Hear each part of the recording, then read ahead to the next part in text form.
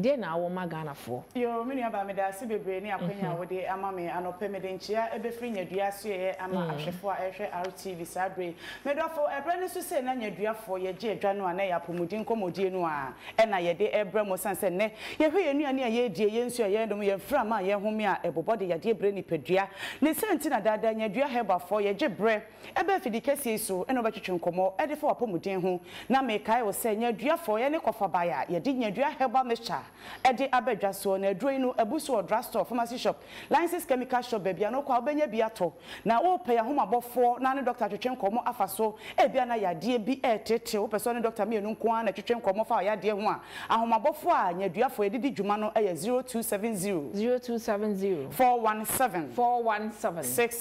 669 0270 417 669 Nyadua heba fo ya homabofo eno no ohwe okasafo nyina senso a ahomabofo no eguase a etwaguo wo betumi afa na wafrɛ ye na de tete wo wakyeremu e de akyerɛ ye ena no pe obi bebi sase na Nyadua heba mecha no kra no dwumadie ben ana yade be no otu na se efri ye ni paduam Nyadua heba mecha e ye malaria duro tatahwe etiri di yade duro tatahwe enu ntimi dofo no pe wo hwe me na wo yade a ne malaria me kanfo Nyadua heba mecha no ene de ama wo sanse da meka me se etiri di wo hwe abantontom na de ba na nsansunsuo no ototo enu ntintontom no so wayi ni ti ene wo bia wo plan ne se entontom wo ba awram oka mu ho adwuma mu ho ba bia entontom wo ho enu nti wonya Nyadua heba mecha na se wo nom de mame a eboa ema esi wo ne yade efa ne se malaria kwan no efri ni padua ne eho kai se etiri di wo hwe bobra wo ni padua mu a ni nsunsuanso a wodan na di ewo ni padua so no ya na edoso papa de di nkan wo bi wo ho no mu a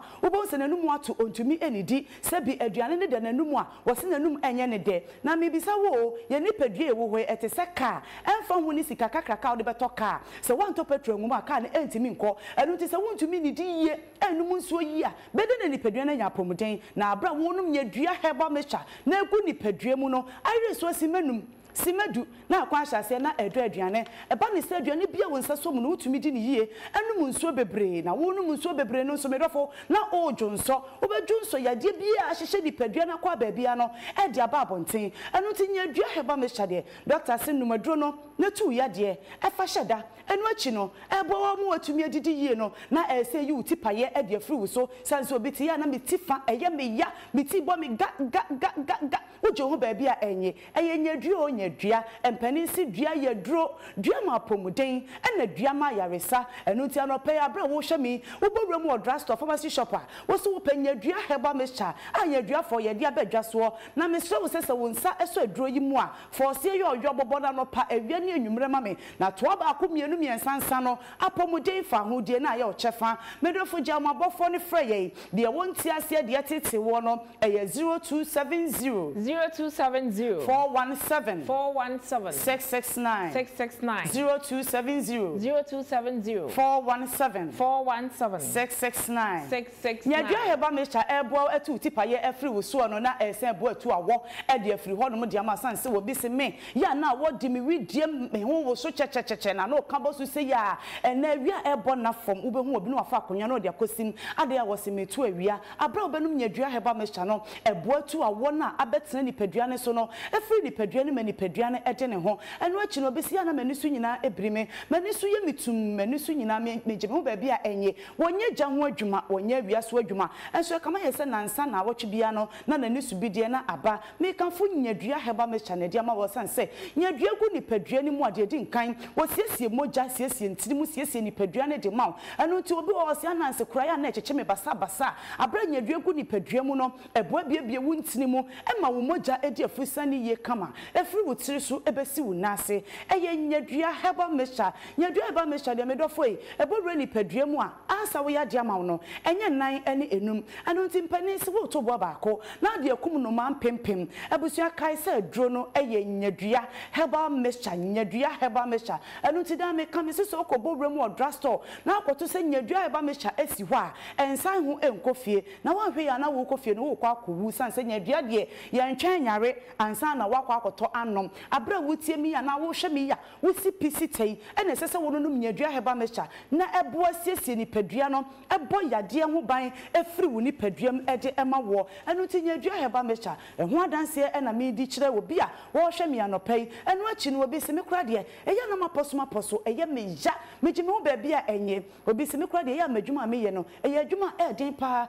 enu ti edu nwumre na me bedru fia me honam nyina na eye me ya abra obanum nyadua heba mecha no eboa etu honam yawo efiri ni padua ne mu anampose wo honam ena ye wo mre obi koda no anajo sa ade a chia obesore na oda so da ho ye bebo no abono no wo twe ne mu kakra ne agyade a esanse ne honam nyina ye ne bete wo ye bo me so so wo di sei eye obi adwuma ye po obi ayi na di a wo di nipa ebe yi wo di sanse wadwuma re beka cho se wo mpebere anase wo nye serious na abra wo num nyadua heba me hyade ama me no na eboa tu honam yawo honam mre afri ni padua ne so anu ti nyadua heba me hyade abusua eye abibidro kroje a doctor amfa bibia emfremu na abra wo num ane se wo de bre etutu ya de ase ade afri ni padua nim ade ama wo anu achi no obese me kra de ya na me na ase nyina apegepeja me na ase nyina adufudufu me na mu nyina eye me nyunyunu sabi wo hyempaboa na ro kra no a wo hu se ne mpaboa awro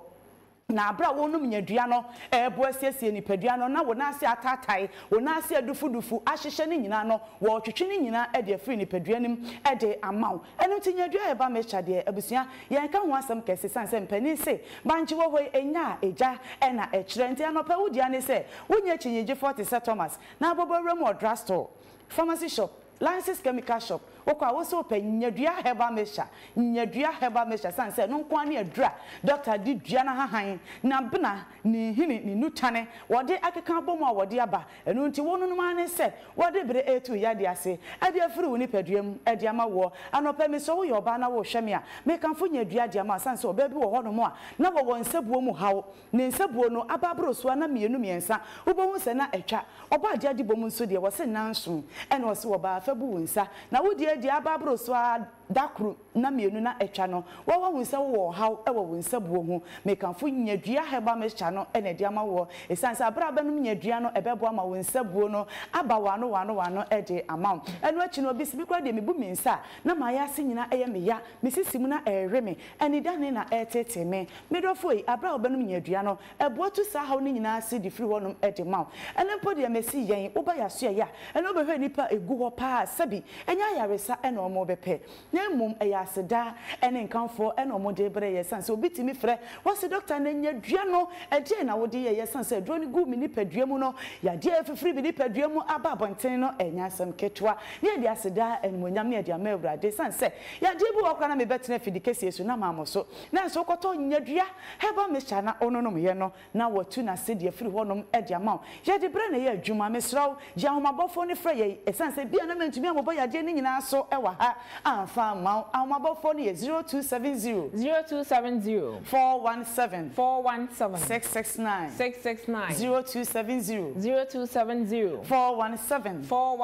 669 enu achinu ma me obi wo ho awosmerante kakra bia na mabre makoma nyina na ebo mi kim obi sori no pe won sheda nya adwuma dindindin bia na enso ko hwemfifra efri no chese wo gene ho ba bia enye medofo wonya nyadua heba mecha na wo no mo a wakoma ebo tentem ana wakoma ebo kim ana mfifra efri wo na ntika kakra bia wabre na wapa atwere baabi no ni nyina ebe fri ho ni nyina ebe jai nyadua heba mecha de abusuafo mekanfo adroi adiama obi bia medofo wonya bi no mo a ebe boaw ya de bia ye kwankura betene ni padua ne so ana mpose ti di nsunsuanso bia da abodompem ewo ni padua ne mu no nyadua heba mecha bowra ni padua ne mu a wo yi ni nyina ade fri ho ye maame no mamu ye gya ho adwuma ye nuama no mamu ye wiaso adwuma ensuofo a driver fo wo bibiara mekanfo nyadua ade amamo na abra wo no num nyadua heba mecha no na eboa ma watu ya de enso de ahyeda watu ya de akwa chichichichichi na aboa ma watimi atena asase we se so ache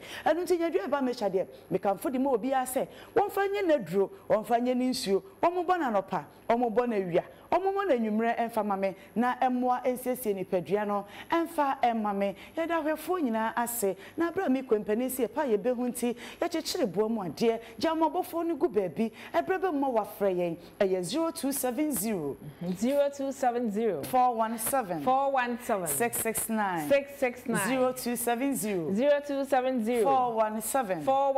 669 kai said rodi ye Nyadua herbal mixture ebusu drugstore pharmacy shop license chemical shop baby akwa obenye biato. Okay, yedase obapa wasi Nyadua herbal mixture ko pebito wasi dua ye duru ema ya de ntena so oye oba nunum nuro na ohun sisi ho so na mensese ne emayi abusia artism the hottest show eno na ogusu ehwe na no paye nto also na ye ndi midi contenten kopie mo nkramanta mu di akosi wo woni sese kopie mo Santa Maria emranti kwa mienu bi enei wo nom ekontokwa ni nya ne se joto hu ntokwa ene ye ko anei anam so amabako ato na no monsie do yenko ne yentie nsam no ye ba yento aso